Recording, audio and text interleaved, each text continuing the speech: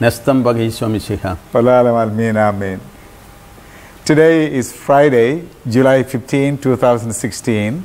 We are at the major Archbishop's house at Ernakulam, Kerala, India.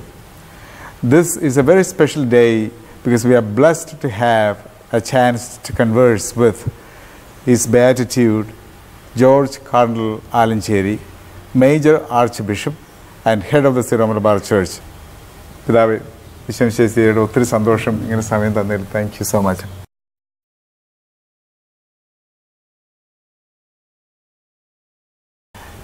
Your Eminence, your ordination was in 1972. That's right. Priestly ordination, which means your major seminary formation happened after the Syro Malabar liturgy was translated from Syriac to Malayalam. That's also right. What is the secret of your... You have a soft corner for the Syriac language. How come? For many reasons. First reason is that we are an Eastern Oriental Church of the Syrian tradition. And this Syrian tradition is all through in our liturgy, in our prayer life, and also in our traditional piety. There are celebrations in which even now a little of Syriac is used. And in some places the use of the Syriac language is becoming more and more acknowledged by the people and the priests. In my parish church in St. George, Dapalli, for the procession, at the end they sing in Syriac. Okay. And they are very particular to keep it up. That is one of the reasons, because of our Eastern Syrian tradition. Secondly, when I was studying in the college and in the seminary, we had the use of Syriac in liturgical language. We had Syriac masses celebrated during my minor seminary days and so on. Only in 1962, when I was in the second year of my minor seminary, there came the Holy Mass, half Syriac, half Malayalam. Okay. So we were using it. And still there were rasas celebrated in Syriac.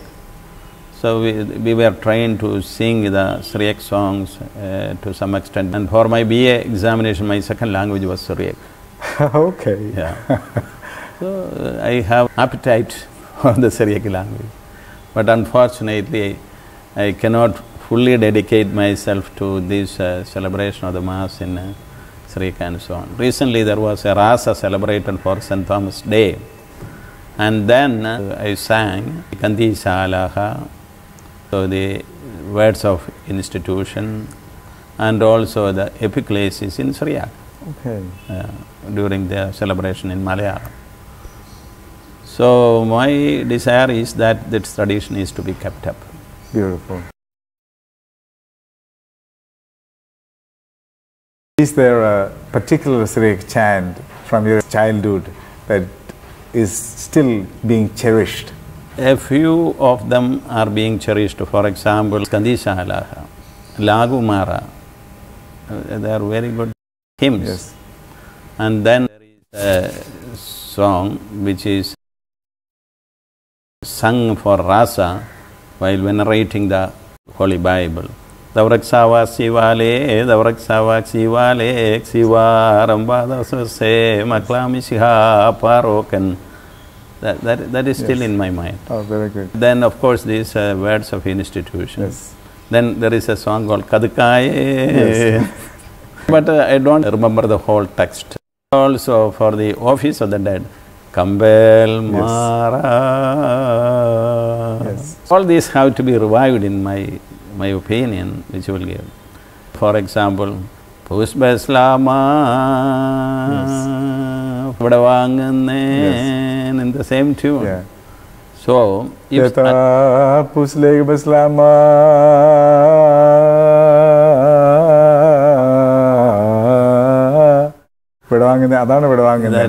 is Puqdānkōn. And really, people will enjoy.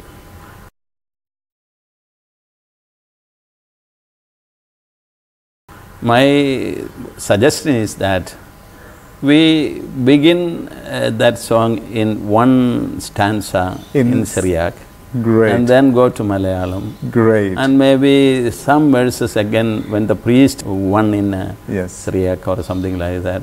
That will become very greatly melodious and for the inspiration of the people. Wonderful idea. I hope our priests will listen to this. A priest will listen to if we are given officially by the synod and so on. For example, now the Bishop of Palackal, Bishop Joseph Cardinal Alencherry, he celebrates the Syriac Mass wonderfully well. Yes. He's not acknowledged as a musician like you, but still he has that taste and he sings well. We did an interview.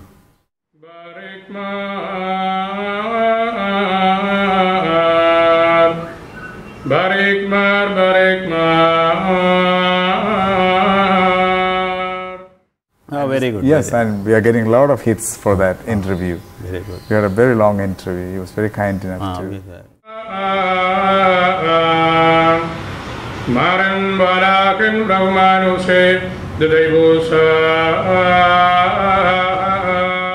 He is one of the persons who can lead our renewal in this line.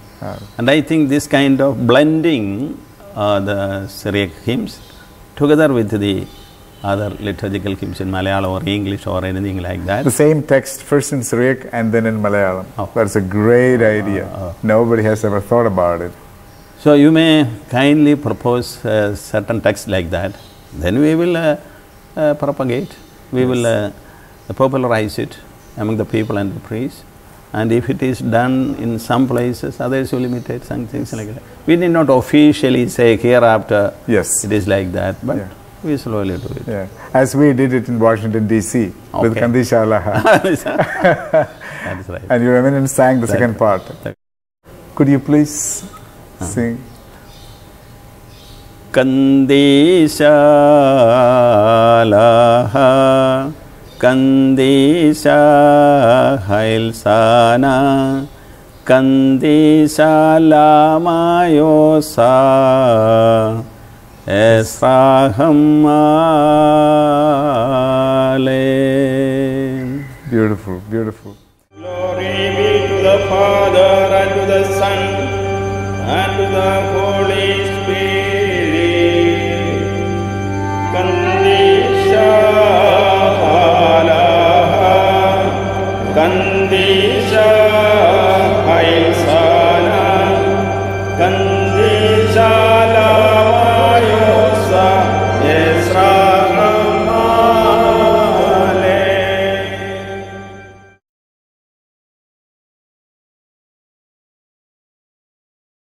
You know, Your Eminence answered my second question in advance. What is that? The second question is this. The official church of which Your Eminence is the head says Syro Malabar. That's right. And the Syro stands for the Syriac language. But the present generation is far removed from the Syriac heritage and the Syriac experience. So, what's Your Eminence's opinion about that anomaly in history that we have the name Syro Malabar, yet the experience isn't there? And the next generation will have much lesser than what this generation has. Your Eminence mentioned the song at Edapalli, but their children, the next generation, may not sing at all. So, how do we account for? You see, this predicament is there also in the Latin Church. And in the Latin Church, there is no Latin liturgy celebrated by all. But there are monasteries, there are also some priests here and there who celebrate the Latin Mass as such. Other liturgical celebrations completely in Latin are also not there. But there are also certain hymns kept up in Latin. In certain ordinary Masses also, one or two, for example, Agnus Dei, they sing in Latin. Yes. Especially in St. Peter's Basilica. Yeah. That should be, or that may be the principle which we can also follow.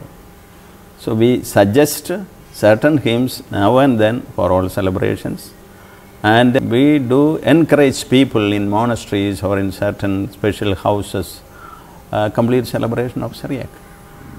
And let there be that kind of introduction of a mixed liturgical heritage. Even though we have gone to the vernacular, Syriac tunes are there in our prayers and in our hymns. So we cannot completely call back the liturgical language as Syriac. It is impossible. And it is not even needed, but people will not understand.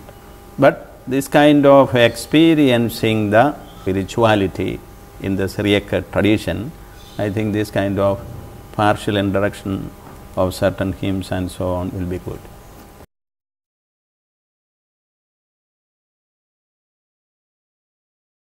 I was wondering, why don't we focus on the Syriac heritage, at least for as one chapter in our catechetical books for the high school children in our Syro Malabar Church? Yeah, that's a good idea. Although we do not introduce, we introduce this culture to the students. That is good, but it may not bring the desired result as a whole, because they will learn it. Of course, we had a tradition which was for centuries in Syriac language, our worship, especially our holy Qurbana and other liturgical hymns and so on. But something is better than nothing. It is a good idea, we can do it, I think. Yes, yes. Now, we continue to print the missal, the institution narrative in Syriac, in the current missal in Malayalam. Why are we doing it? Because the priests don't get training, seminarians don't get training in Syriac. It is just... Yeah. You see, when our liturgy was restored and renovated, you know, there was so many differences of opinion. Yes. And there were compromises made. And there were Syriac lovers among our bishops. They insisted that at least there should be something, and they saw this as an important element. In my opinion, in the Oriental tradition, the words of institution as such is not only the important moment. Yes. As you know, the whole anaphora is consecratory. Yes, yes. But still they insisted, and we put it, and some priests sometimes celebrate it. I also was doing it now and then. But after coming here, because there is a culture not so much Syriac orientated here, I don't do it here, but for special occasions I do. There is a priest in this diocese, Father George Cardinal. Yeah. And we had an interview with him. He's so passionate. Nice. He's waiting for permission to celebrate the Mass in Syriac. And on occasions he celebrates, he uses the institution narrative in Syriac.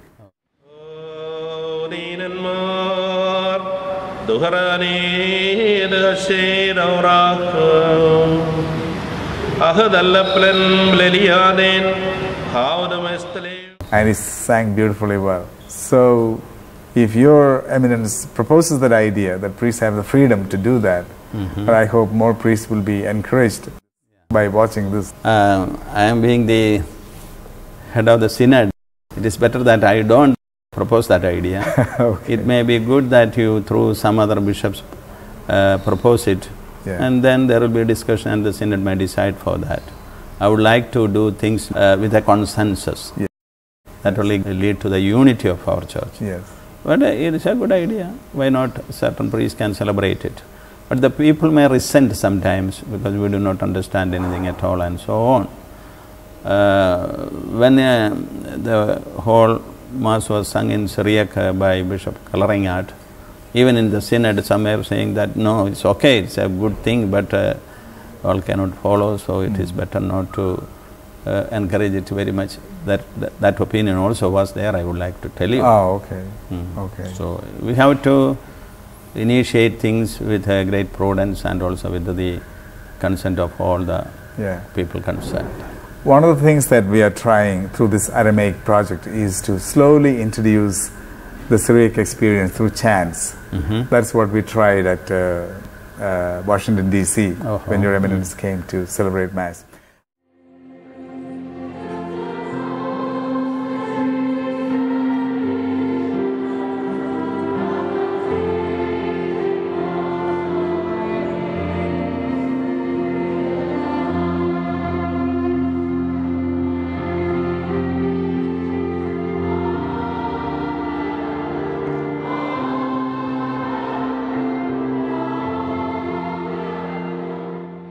We have a clipping of Your Eminence singing Puqdānkōn.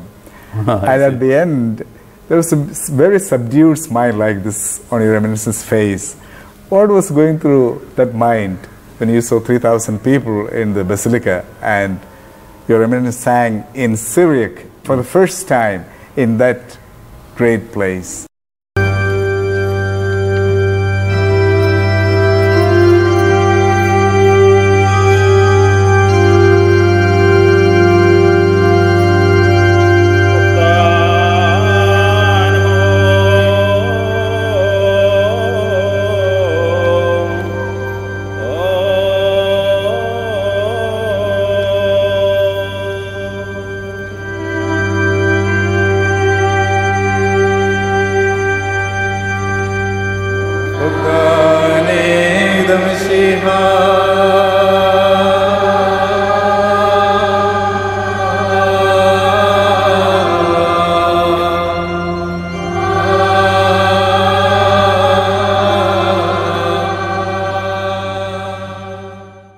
See, that gave me a great joy because I could do it in Washington and before our own people there, and to show that this tradition is there in our church.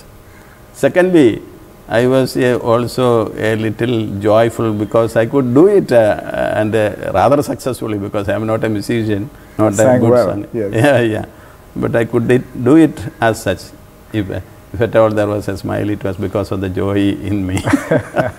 And our children, there were 130 youngsters behind you singing, and they enjoyed and they sang the replies so well. And that is because you trained the choir very well there. It was very well appreciated, and that Mass was a great event there in Washington, D.C. Yes. And very often that Father George Madathiparambil used to tell me about that celebration and the wonderful experience we had there and so on. Yes. He is a man of Washington, D.C. because he worked long there. So I think your dedication for the Syriac heritage and also for the promotion of it in our present times is a contribution to the church, Syro Malabar Church, all over the world. And I really encourage you, or I am with you, and I shall try to bring the whole church and the synod as a whole rally around you and then promote this Aramaic heritage. What a great blessing. Thank you so much.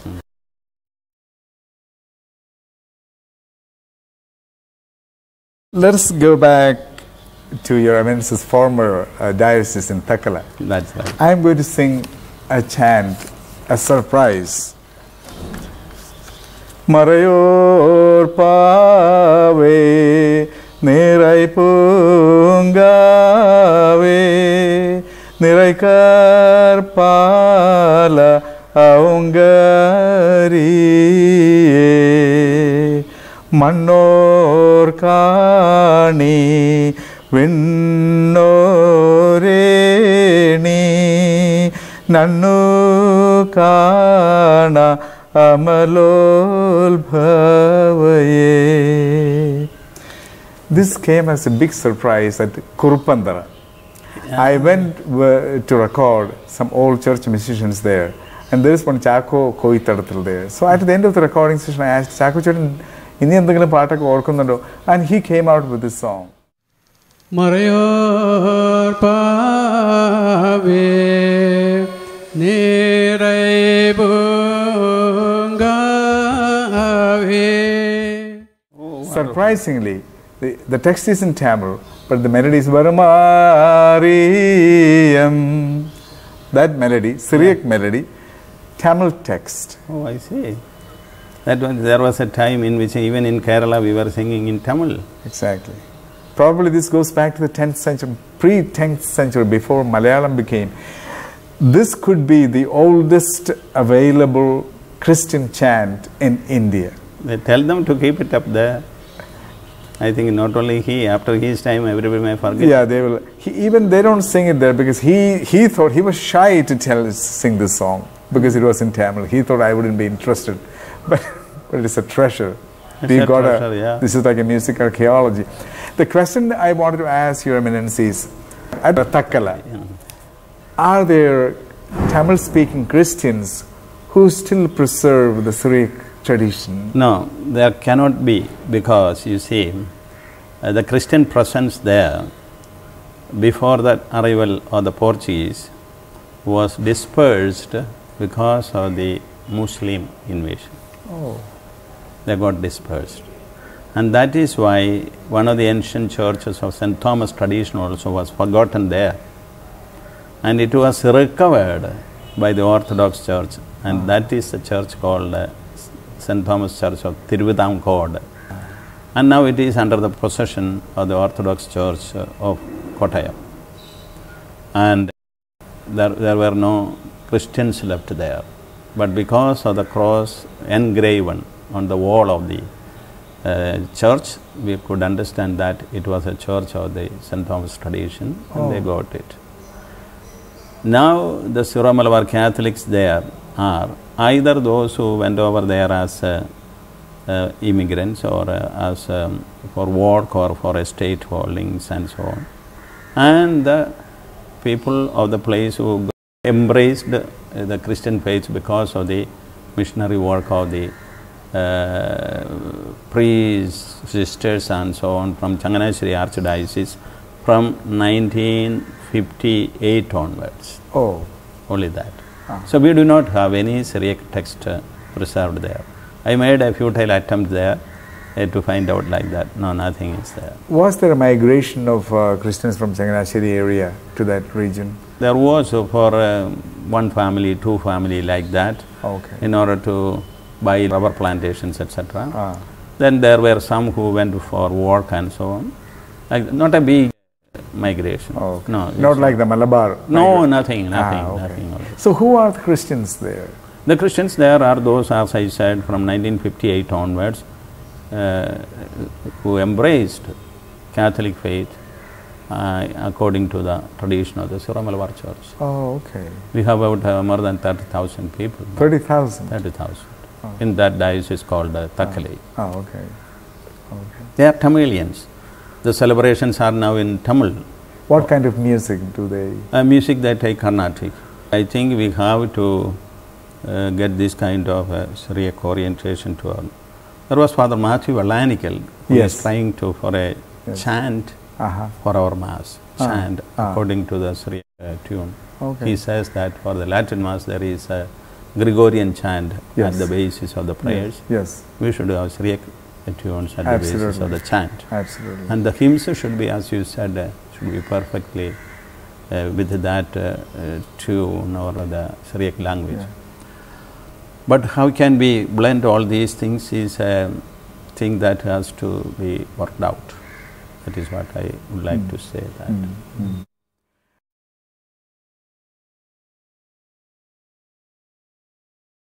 When Your Eminence was growing up in the seminary, was there a time when priests conversed in the Syriac language? The professors or? No, conversed, no, I will not say, because there were occasions in which we are encouraged to wish one another, for example, Nestambaga, Mari Shamishiha, or to say certain prayers in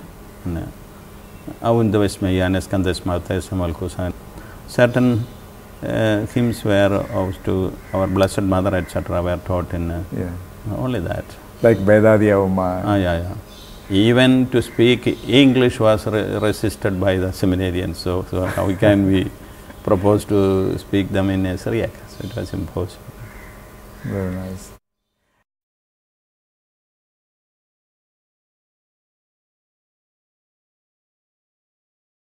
In retrospect, It is amazing. The Orthodox and the Aramaic churches went through the vernacularization almost at the same time in the 1950s. But they were smarter. They retained certain, for example, the minor doxology, and Nasal Islam Amen, Barak More, certain expressions in Syriac, so that people could feel the connection with the history. Yeah. Unfortunately, we did not do that. We didn't do that. That is a fault, I would like to say. It happens. But I think slowly we can regain if everybody has a will. Yes. The synod has to have the will first of all, and then the synod is having it. Okay. That is why we are celebrating Syriac Mass at least once during the synodal time and so on. And there are celebrations of Syriac Mass, in big celebrations of feasts in Ramapuram, in Harananganam. Sometimes we have a father, Shankurical. Yes, here. Yeah. We did an interview, extensive interview with him. I see. Yes. He likes very much. Yes. He asked me to, as you requested, to tell the priest to celebrate now and then the Syriac Mass. He asked me.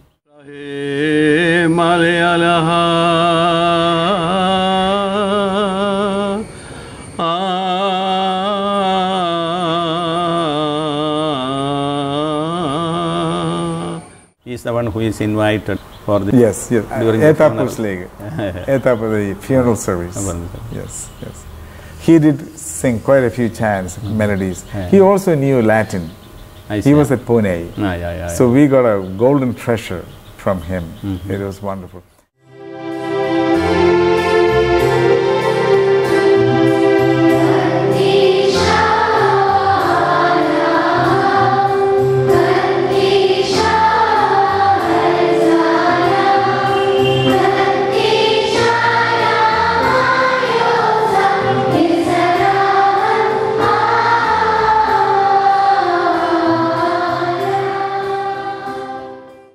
There is a pleasant surprise.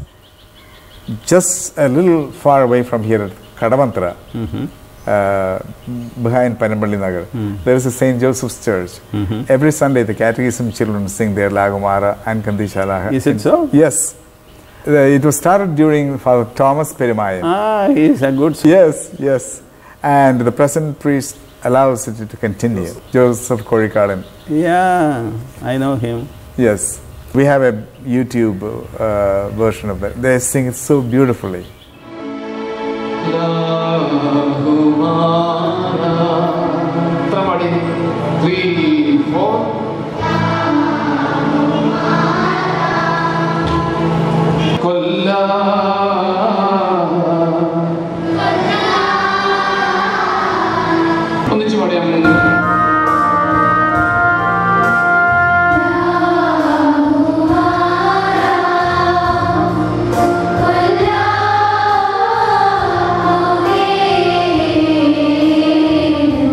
And one thing I noticed, even in the United States, if we tell them the meaning of certain words, then they can get an idea and enjoy the song. There are some places, when I go for solemn high mass, I insist Qandišā Alāhā and Puqdānkōn.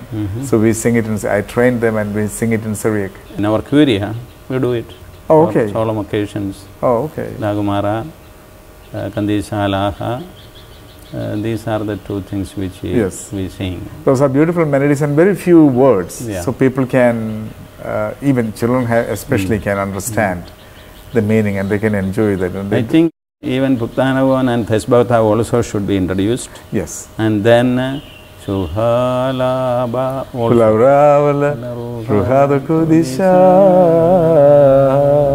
That's a beautiful melody. Beautiful melody. And probably those melodies were composed in Kerala, although it was in Syriac. I see. These melodies were, and it is musically very unique. It is neither Carnatic nor Middle Eastern. It elevates our heart. Yes, very festive, beautiful melodies. You are right, yes. And I hope, so one of the attempts that we are doing is to recover these melodies and put it on, we make it available for an international audience.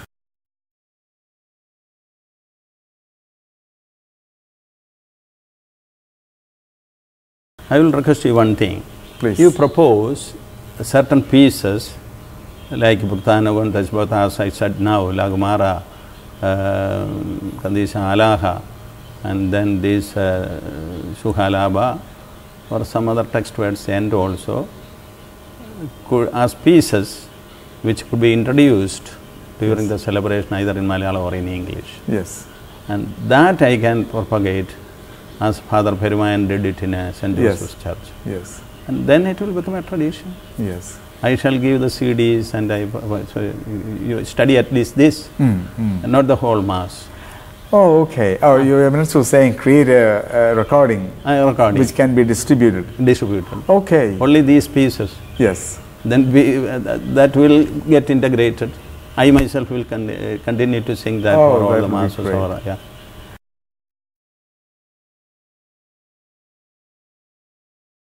Because it will be great if we can reintroduce Puqdānkōn. Did Your Eminence sing anywhere else? No, afterwards, no. It was because of your enthusiasm I could do it. Yes. And your training.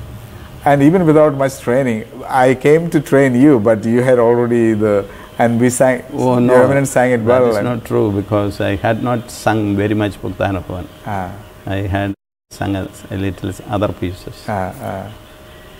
And there is no substitute for that. The celebrant asking permission from the people. And we have this Annapasathirunaal is like sorry to say, like an aberration, because we put the horse behind the cart. We should be starting with Nativity hymn and then slowly go to Pascha remembrance. But now we remember Pascha in the beginning of the Mass. There can be one I also thought like you, one justification or one kind of explanation is that Puqdānkōn is referring to the whole mystery of Christ. Yes. As a whole. Yes. So we need not think about that kind of a rectilinear progress in the celebration, and we should put something only of the beginning there. There we say, let us celebrate the whole mystery of Christ according to the commandment. Yes. So there can be a little explanation like that also. Oh, okay. I give that to the people. Okay. But it was invented, during the time of this restoration in 1968. Yes, yes. It appeared first in 1968 text, I think. Yes. And Father Varghese Pathivulankara says Puqdānkōn is something that we created here. Possible. Yeah. Possible. The Chaldean Church. In Syriac, people will be satisfied with Puqdānkōn. Yeah. There is no need of Annapasara. Yes. What I suggested, please keep it in mind, that means you give a few pieces, not very many. Okay. In Syriac, so that we can sing it in a solemn celebrations. Okay. The choirs can be trained for that, and we will do it. Wow. No, it's a good idea. That is a great idea. Okay. That is a great idea. So I got more than I expected now. Thank you, Father Palackal. Thank you. And please bless and pray for the success of the Aramaic project. And you had a very hectic day and service you gave this time. This is one of my mission. I mean, part of my mission. It is not you are taking my time, not just. This time will be, in my opinion, very fruitful for the church. The time which you spend with me and I also give to you. It will be good for the church in future. We do not know, there may be people who are led by this way of celebrating the Mass to God. When Bishop Kallarangat celebrates the Syriac Mass, there are very many people who go for that. Yes, yes. So, this is a service which we do for the church, and it is our duty. I take it only in Thank you, Your Eminence. Thank you so much. Thank you, Father. I am so grateful. Please bless me. Let us be united in prayers. Thank you. God bless you. Yes. And also this mission, this attempt. Thank you.